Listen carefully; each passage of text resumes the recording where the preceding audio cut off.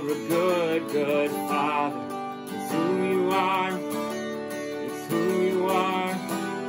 It's who you are. And I am loved by you. It's who I am. It's who I am. It's who I am. Might seem many searching for answers far and wide, but I know we're all searching for answers only you provide, because you know just what we need before we say a word. You're a good, good Father. It's who you are. It's who you are. It's who you are. And I am loved by you. It's who I am. It's who I am. It's who I am. You are perfect in all of your ways. You are perfect in all of your ways. You are perfect in all of your ways to us. You are perfect in all of your ways. You are perfect in all of your ways. You are perfect in all of your ways to us. Love so undeniable, I can hardly speak. Peace so unexplainable, I can hardly think as you call me. Deeper still as you call me. Deeper still as you call me. Deeper still into love. Love, you're a good, good Father. It's who you are. It's who you are. It's who you are. And I am loved by you. It's who I am. It's who I am. It's who I am. You are perfect in all of your ways. You are perfect in all of your ways. You are perfect in all of your ways to us. You are perfect in all of your ways. You are perfect in all of your ways. You are perfect in all of your ways to us.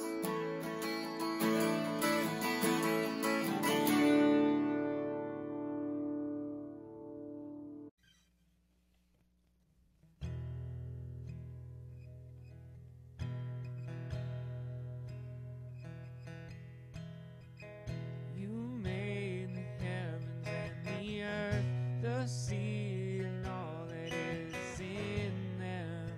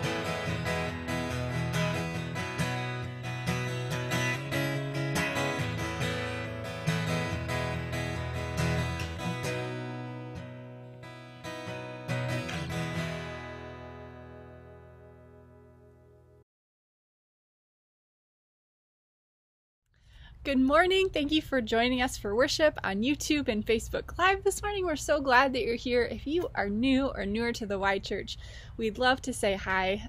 Just let us know that you're here, and you can fill out the connection card in the link below, and we would love to send you a gift just to say welcome. While online services are going to continue at 9:30 each week, weather permitting, of course, we will also plan to be outdoors at the Y each morning on Sundays in that large grassy area next to the pavilion. And as summer heats up, our thought is that meeting earlier in the morning would give us some cooler temperatures. We're going to continue with social distancing and also be wise about how we gather together. So please bring your own lawn chair and Bible and be ready for a great time of worship at 9:30 on Sundays at the Y.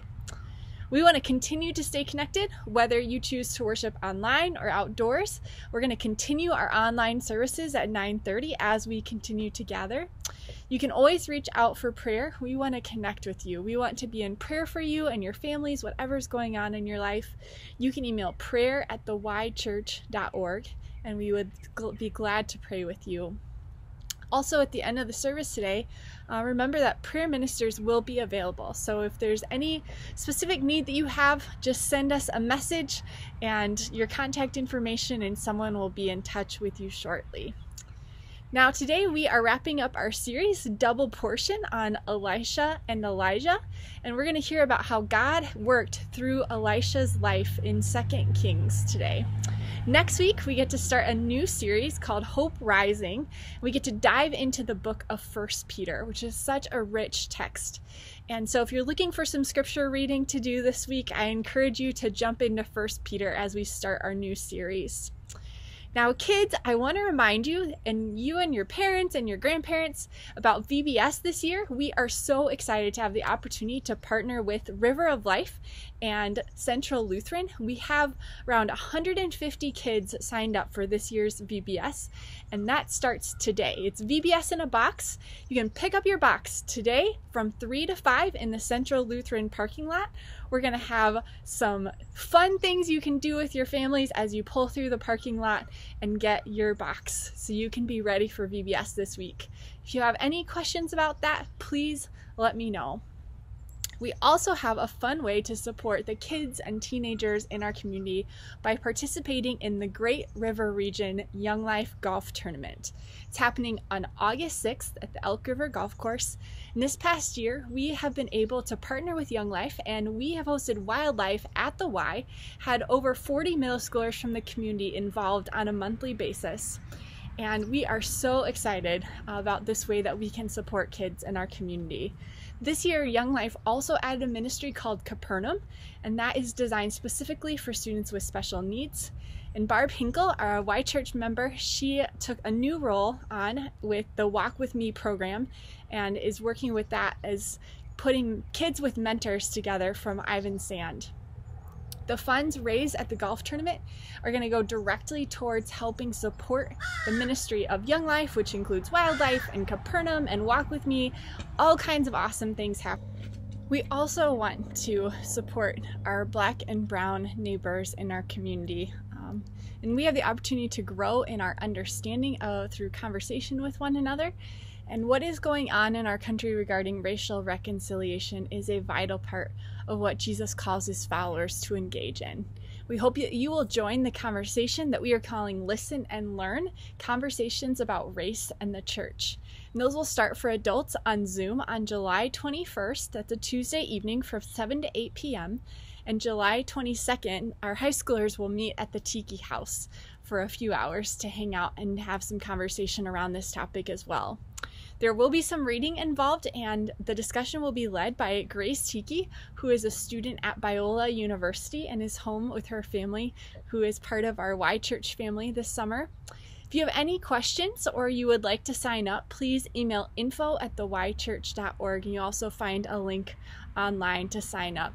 We will be in touch with more information. If you have any questions, please feel free to reach out. We would love to have you join us for these important conversations.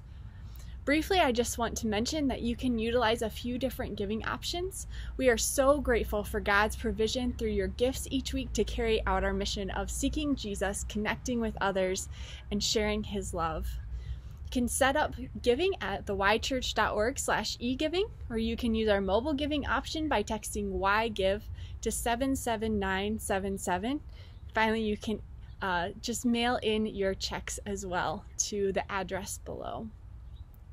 Now let's join Ashley as we worship the Lord through song together. Don't be hesitant, just wherever you are, just use your voice to give God praise this morning. And then after that, we get to hear from the beginner Bible story read for us this morning by Mariah Jones. Let's sing together. We can't wait to see you in person soon. So this first song is Forever Rain. We've done this one before, so I just invite you, wherever you are, wherever you find yourself, feel free to follow along. You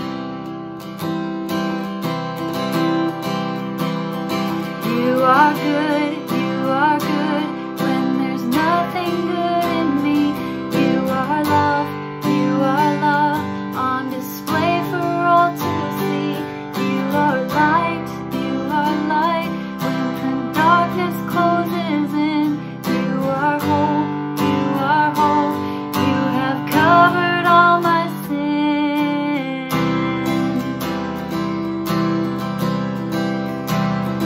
You are peace,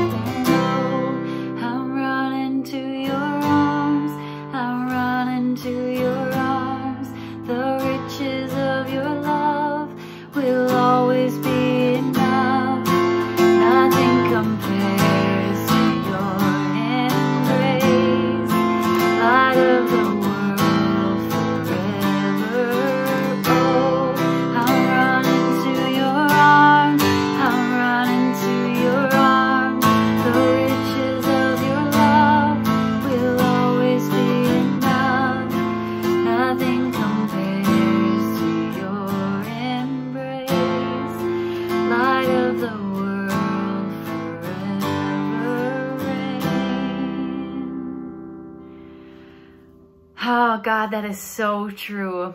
And today we just declare wherever we are that we are running right into your arms. God, you live within us. When Jesus left this earth, he promised that the Holy Spirit is in us. And so we just rejoice in that, and we look to you for everything.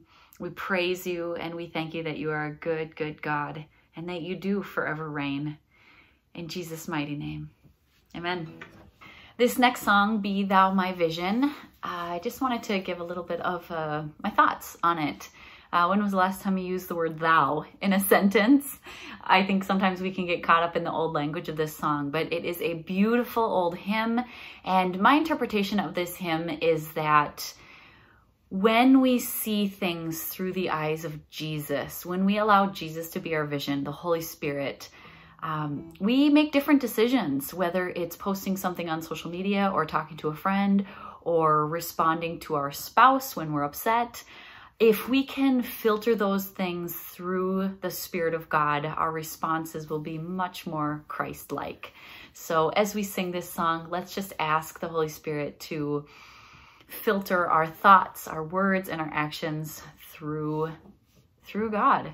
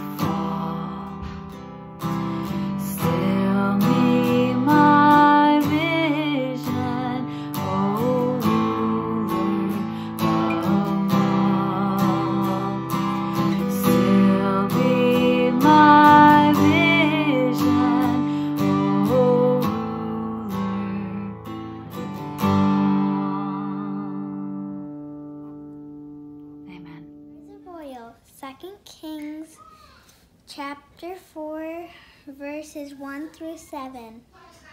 Elijah helped many people. One day he met a woman. She was very upset. She said, "Please help me. I owe a man some money. If I don't pay him," the woman said, "he will make my sons become his slaves." Elijah asked her, "Do you want anything?" She said, "I have a little oil." Elisha said, "Gather some empty jars from your friends, then go inside and pour your oil into them."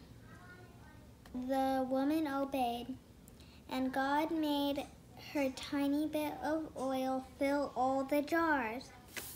She sold all the oil and paid the man back. She took care of her family with the leftover money. That is it.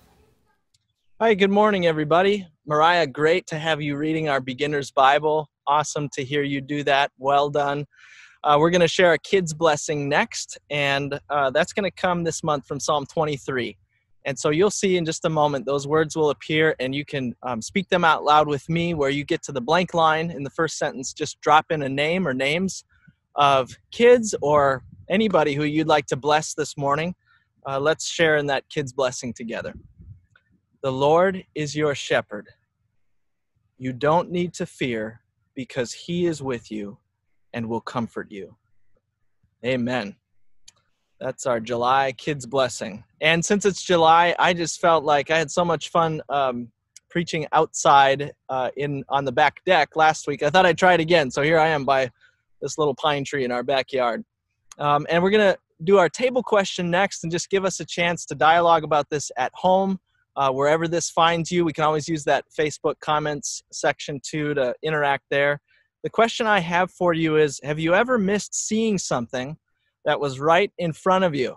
Have you ever missed seeing something? Maybe you're looking for something in your house and then it ended up being right in front of your eyes. Tell those stories if you would, and then we'll hear our scripture reading this week from Carol Bolter.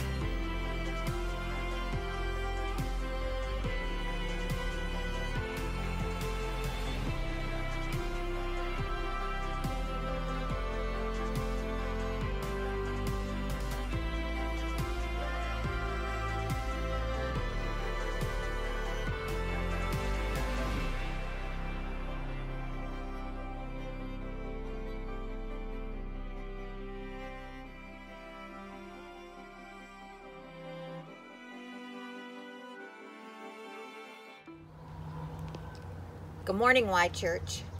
Our reading for today is out of 2 Kings, chapter 6, verses 8 through 18. Now the king of Aram was at war with Israel. After conferring with his officers, he said, "I will set up my camp in such and such a place." The man of God sent word to the king of Israel, "Beware of passing that place, because the Arameans are going down there." So the king of Israel checked on the place indicated by the man of God. Time and again, Elijah warned the king so that he was on his guard in such places. This enraged the king of Aram. He summoned his officers and demanded of them, "Tell me, which of us is on the side of the king of Israel?" "None of us, my lord the king," said one of his officers. "But Elijah, the prophet who is in Israel, tells the king of Israel the very words you speak in your bedroom." "Go, find out where he is," the king ordered, "so I can send men and capture him." The report came back, "He is in Dothan." Then he sent horses and chariots and a strong force there. They went by night and surrounded the city. When the servant of the man of God got up and went out early the next morning, an army with horses and chariots had surrounded the city. "Oh no, my lord, what shall we do?" the servant asked. "Don't be afraid," the prophet answered. "Those who are with us are more than those who are with them." And Elijah prayed, "Open his eyes, Lord, so that he may see." Then the Lord opened the servant's eyes, and he looked and saw the hills full of horses and chariots of fire all around Elijah. As the enemy came down toward him, Elijah prayed to the Lord, "Strike this army with blindness." So he struck them with blindness as Elijah had asked. Well, thanks, Carol, for reading scripture for us this morning. Some of you who are listening have this exact same story as I do. This is my version of it. I was in seminary. I was in my mid-20s, and I started to have headaches. And so I would come home from class and I'd have headaches. I would have to stop typing on my computer because of headaches or put down my reading. And so I finally started to go down the usual list of suspects to figure out what is the culprit behind this. And of course, one of the things that they recommended was I should go get my eyes checked. So I did that. I went to the eye doctor, and it turns out I really needed glasses. I was nearsighted, and I didn't even know it.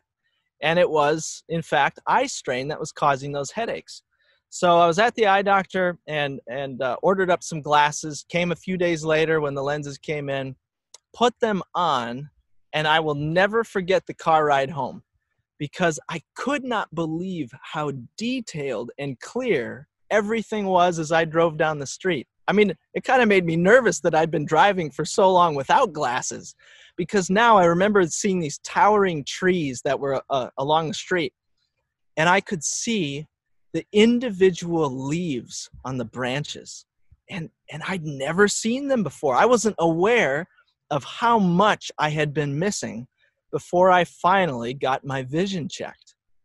In today's scripture passage, 2 Kings 6, we're going to talk about spiritual vision and the headaches and heartaches that we can experience when we don't see clearly. It was the 16th century reformer John Calvin who liked to use this metaphor when he talked about the spectacles of faith, putting on the eyeglasses, the spectacles of faith. And today in our scripture reading, we're looking at a story that is really about checking your vision or the eyesight of your faith. And frankly, I don't think it could come at a better time than right now. We started off this year, you might remember, under the theme 2020 Vision. And we had no clue, did we, in January, what this year would hold. And here we are now in the middle of 2020, and life is looking very different than what we would have ever expected. But maybe I think also unrelated to the pandemic, in what ways, I'd like to ask you this morning, is your spiritual vision being tested right now? What might God want you to see that you have been missing? It's our last Sunday in our series on Elijah and Elisha called A Double Portion. And I have loved our time in Scripture with these big and small stories from the lives of these two prophets. Even the names have been significant. Elijah means, "My God is Yahweh." Yahweh being the personal name of God in the Old Testament. And yes, this is a summer where I invite you to be saying, my God is Yahweh. My God is the Lord. And then Elisha. Elisha's name means my God saves in Hebrew. And it's like he's pointing us toward Jesus, whose name also means God saves, just in Greek. And I hope this is a summer where you are bending your knee before Jesus saying, yes, my God saves, and he has saved me. Today we get this one last glimpse of the saving power of God if we have the eyes to see it in the story we're going to look at in 2 Kings 6. And just like last week, we are once again dealing with the nation of Aram as we get into the story. So I have 2 Kings 6 in front of you as we take a look at it. These Arameans, they have not gone away just yet. Aram was a country, we said last week, northeast of Israel, a place that we would now call Syria. And off and on in this part of their history, Arameans would cause major problems for Israel. Now, at this point in Israel's own history, things aren't looking very good. They are far away from the Lord. They're not keeping their covenant relationship with God. They're worshiping false gods. They're spiritually and morally bankrupt in the land. Injustice and immorality are pretty standard. But in that whole mix, there is this faithful remnant of God's people who continue to follow Yahweh, and one of them is the prophet Elisha. The story today starts with this lopsided chess match of sorts that is playing out between Israel and Aram. Aram had declared war on Israel yet again, but every time the king of Aram would position his troops for attack, Elisha would tip off the king of Israel, give away their location. And this would happen again and again. All the king of Aram knows is that someone somewhere is giving away his every move. And he finally concludes that it must be an inside job. It must be one of his own men. And he's so enraged by this that he calls his officers together and he demands to know who it is. And he says to them, who's the mole? Who's the traitor? Who's the informant? And one of the officers says then in verse 12 says, none of us, my lord the king, but Elisha, the prophet who is in Israel, tells the king of Israel the very words that you speak in your bedroom. I think that's just a great phrase, isn't it? You know, we could say the very words you text to your best friend, or the very words that you write in your journal. King of Aram, the very words you whisper in the dark. Elisha has the intel on all of it. It almost feels like an ancient wiretapping is going on, but that's not it. There's no tricks or espionage here. It is just the supernatural work of God as he chooses to speak these things to Elisha. So the king, upon hearing this from one of his officers, says, well, go and find him so I can send my men and capture him. You know, the irony of which is that is the very problem to begin with. Elisha always knows where the king is moving his men. But off the men go, and then they eventually send back their report. They've discovered Elisha is in Dothan. So the king springs into action. Verse 14 says, then he sent horses and chariots and a strong force there. They went by night and surrounded the city. And I just try to imagine this scene and try to imagine how many thousands of soldiers this must have been just because of one man, Elisha. The Aramean army is surrounding the entire city of Dothan, and that's where we're at when the sun begins to rise that next morning. Now, there's a servant of Elisha who is up early that morning, and it says in the text he got up and went out. So maybe he stepped outside the city gates, maybe he was going for water or something like that. And he is the one who all of a sudden sees all of these soldiers and war horses and chariots surrounding the city. And he races back to Elisha and he says in verse 15, oh no, my Lord, what shall we do? And there is something about that line that just sounds so familiar, doesn't it? How many times have you and I been in a situation where our eyes get big and fear sets in and you have said, "Oh no, my Lord, what shall we do?" Some of you, in fact, might find yourselves in that situation right now.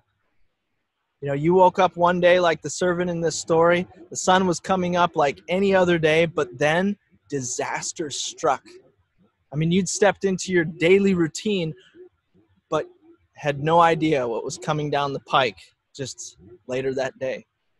The loss of a job, a medical diagnosis, an accident, an unfaithful spouse, the death of a loved one, moving schools, the arrival of a dangerous virus.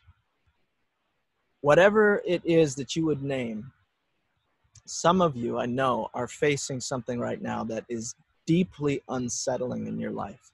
There is something encamped around you that instills your life with fear and uncertainty in every corner. My wife and I, years ago, went to a standard ultrasound appointment one day. It was a normal day. The sun came up just like any other day. But when we saw that ultrasound tech hurry off to go get the doctor, we knew that something was wrong. The doctor came in and told us the news that our twin daughters in utero had this transfusion syndrome that would result in the death of one or both twins in 90% of all cases, unless there were drastic surgical measures pursued. And even with the surgery, the odds were still not in our favor that both girls would live. And we went home that day and crawled into bed and just cried together.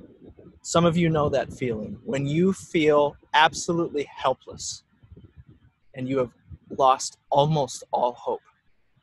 Some of you know exactly what this servant was feeling when he cries out in despair, "Oh no, my Lord, what shall we do?" And here in the story is how Elisha responds. Verse 16, he says, "Don't be afraid. Those who are with us are more than those who are with them." Now I want you to put yourselves in the servant's shoes and just to think about how ridiculous this would have sounded. The servant saw with his own eyes that the thousands of Aramean troops who were there, rows and rows of horses and chariots surrounding the city. When Elisha says this, I mean, the servant has to think he has lost connection with all reason and reality. He's done the math. He was out there and he's thinking, Elisha, it's just you and me and the kind citizens of Dothan against this whole Aramean army? But Elisha was seeing what the servant was not, the spiritual reality of the situation. The servant needed his vision checked, and that's exactly what Elisha prays for. And I love that detail at the start of verse 17. Don't miss that when he says, the text says, and Elisha prayed. And Elisha prayed. This isn't a matter of mustering up the extra faith that's required or just believing harder. But no, this is something that only God can do. Elisha didn't tell his servant just to snap out of it and open his eyes. No, he goes to the Lord and asks him for the vision to see. And this, my brothers and sisters, is how faith is increased, when we simply ask for it. Verse 17 says, and Elisha prayed, "Open his eyes, Lord, so that he may see." Then the Lord opened the servant's eyes, and he looked and saw the hills full of horses and chariots of fire all around Elisha. Does God protect his children? Yes, he does. And sometimes we wonder about that, don't we? You might be wondering about that right now. Will God protect me and my family? Will he provide for us? Will he deliver me from what I'm facing right now? But even when this world throws its biggest punches, the Bible says that the Lord is our keeper and that we are never out of his grip. And I wonder if Elisha thought of Psalm 27 that day when it says, Though a mighty army surrounds me, my heart will not be afraid. Even if I am attacked, I will remain confident. There is reason, even now, for you to remain confident in the Lord. And there is reason, even now, to remain confident when you are surrounded in Dothan. You see, this is a place that has come up before in the Bible. Only once before. It's only mentioned twice. But the first time would take us back to Genesis 37. Dothan was the place where Joseph's brothers attacked him, threw him in a cistern, and then sold him into slavery. You might remember the story. This is where they staged Joseph's murder. It happened in Dothan. And what happened there that first time was terrible. I mean, Joseph probably wondered if God had left him. He probably cried out from the pit like the servant in our story, "Oh no, my Lord, what shall we do?" Surrounded by cistern walls, surrounded by murderous men, it seemed hopeless, like God had abandoned Joseph. But he was actually working on a story that was far greater and grander than any of them could have ever imagined. The Lord did deliver Joseph in Dothan that day, but not in the way that he would have expected. But as we look at the whole story, we see it is precisely because Joseph was sold into slavery that there came the day many years later that Joseph was able to save his whole family from starvation. He said to his brothers in Egypt that day, this is in Genesis 50, he said, "What you intended for evil, God intended for good, in order to accomplish a day like this and preserve the lives of many people." You see, God sees the bigger picture. Even now, when you're surrounded in Dothan, he is writing a bigger story, and his plans for you are good. They're good. The spectacles of faith help us to see and trust what the Lord is doing beyond what the physical eye can see. I want to finish today by telling you about one of the people who I think so clearly illustrates this kind of vision check that we're talking about today. His name was George Mueller. He was born in Germany in 1805, but spent most of his adult life in Bristol, England. George did not grow up following Jesus. I think it's an important part of his story to note. Actually, he was a lot more like wayward Israel in 2 Kings. By his own account, he describes himself as a liar and a thief. His mother died when he was 14, but instead of being bedside with her, he was out roaming the streets with his buddies, half intoxicated. He ended up in jail at the age of 16 for stealing. His dad did come and bail him out, but took him home and beat him. Neither George nor his dad had a spiritual bone in their body. That's what George describes of his childhood and his teen years. But God had not given up on George. And if you're a young person and you feel like in your life you have made some rough choices and have some regrets, I want you to know that God has not given up on you either. And it was at the age of 20 that someone invited George to go to a Bible study. And by some miracle, by the grace of God, he decided to go. And that evening changed the whole course of George's life. He later said, "It was to me as if I had found something after which I had been seeking all my life long." George Mueller eventually became a pastor. He founded schools, supported missionaries. They distributed Bibles and books. But the thing that he probably became most well known for was his care for orphans. He built 5 Christian orphanages and cared for 10,024 individual orphans in his lifetime. There was an occasion where there were 300 children at one of those orphanages who were up one morning and ready for school, but the orphanage had run completely out of food. In fact, there wasn't even anything to drink. This is 19th century England and a very rough time in history in that part of the world. And the cupboards had simply run out. And there are 300 hungry kids waiting to eat and go to school. And George Mueller walked into the cafeteria that morning, all the kids standing at attention. And he said, well, we know we need to get to school on time, so let's pray. And he prayed a simple prayer saying, Father, we thank you for what you are going to do to give us something to eat. And no sooner had he said amen, than there came a knock at the door. And it was one of the local bakers there in Bristol. And he said, excuse me, Mr. Mueller, I couldn't sleep last night. I just felt somehow the Lord was trying to tell me that you and the children would be needing bread today. So I got up at 2 a.m. and I've been baking since then. And I've brought you all of this bread to eat. And in came the whole load of bread. No sooner had, that would be amazing enough, but no sooner had the baker left when a knock on the door comes again, and it's a milkman. This is back in time in history when there was actually a milkman. And he says, excuse me, I was delivering milk and my wagon broke down right outside the orphanage here. And I'm just wondering if I could offload all of my milk to you here. You can use it so I can empty my wagon and get it repaired. It's just an amazing story.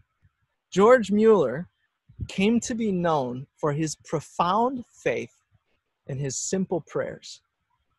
And so I close with this final story from his first trip to North America.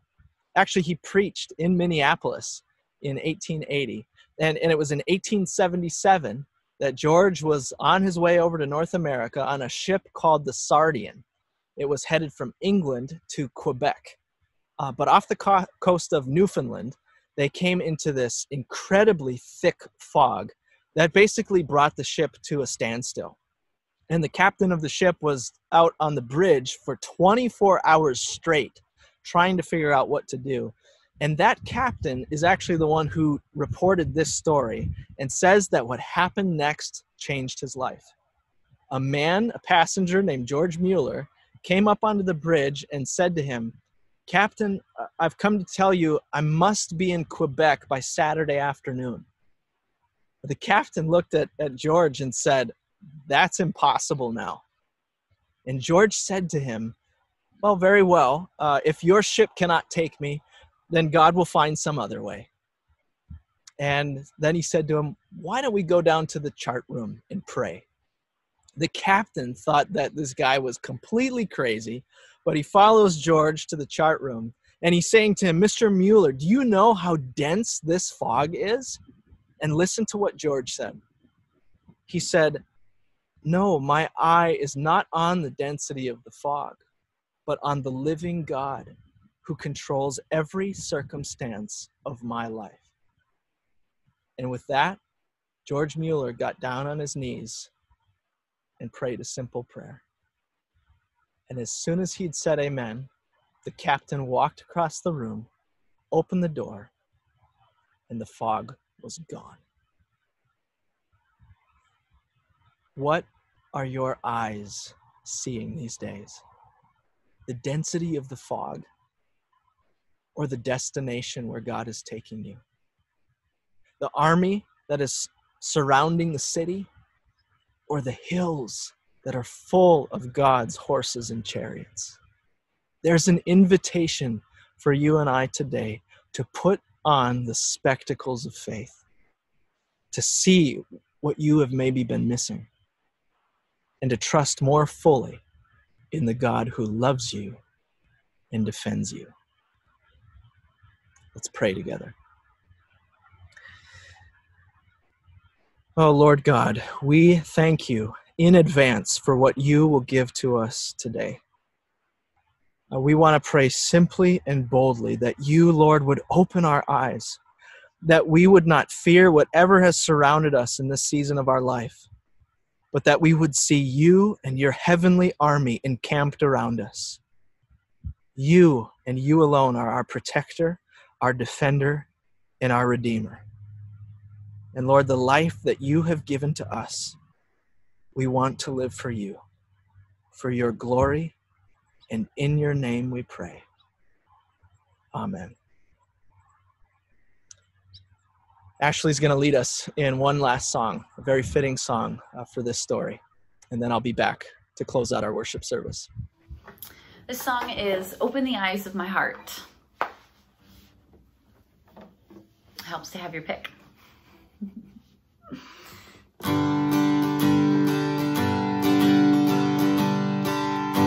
Open the eyes of my heart, Lord.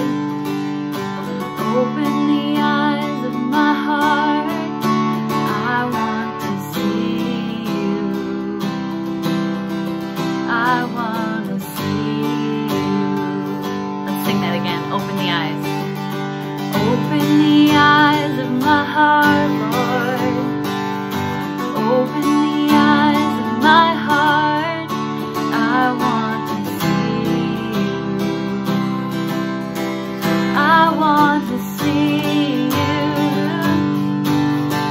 See you high and lifted up, shining in the light of your glory. Pour out your power and love. We sing holy, holy, holy. Holy, holy, holy. Holy, holy, holy. Holy, holy, holy. I wanna see you. Open the eyes. Open the eyes of my heart, Lord. Open the eyes of my heart. I want to see you. I want to see you. See you high and lifted up, shining in the light of your glory. Pour out your power and love as we sing holy, holy, holy. Holy, holy, holy. Holy, holy, holy. Holy, holy, holy. I wanna see you. Sing that again. Holy, holy, holy. Holy, holy, holy. Holy, holy, holy, holy. Holy, holy, holy. I wanna see you. We wanna see you.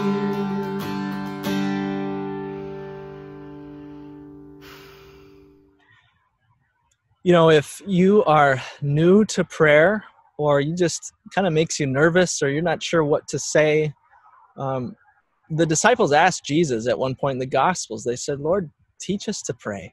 You know, fishermen, a tax collector, just a ragtag group, and so Jesus taught them this prayer that we're about to pray, the Lord's Prayer. And I just encourage you to find voice in these words. A simple kind of prayer. I think that George Mueller, too, would have prayed often in his day. And so together with the church in all of Elk River, in this country and around the world, we join our voices today in praying this prayer. Our Father, who art in heaven, hallowed be thy name. Thy kingdom come, thy will be done, on earth as it is in heaven.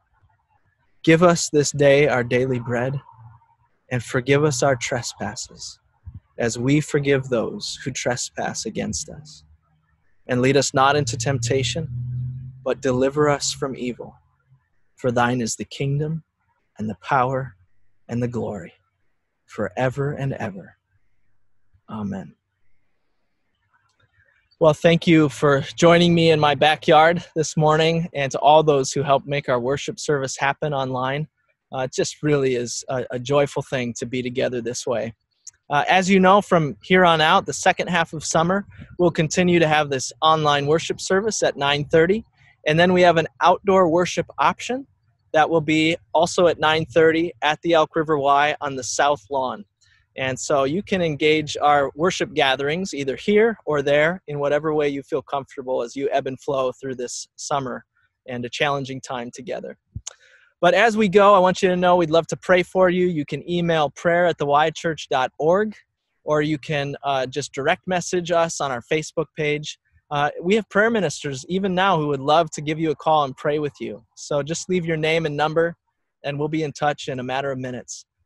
Just know that you are deeply loved by your Heavenly Father this week as you step into a new week, asking Him to open your eyes and give you those spectacles of faith to see what He's doing all around you.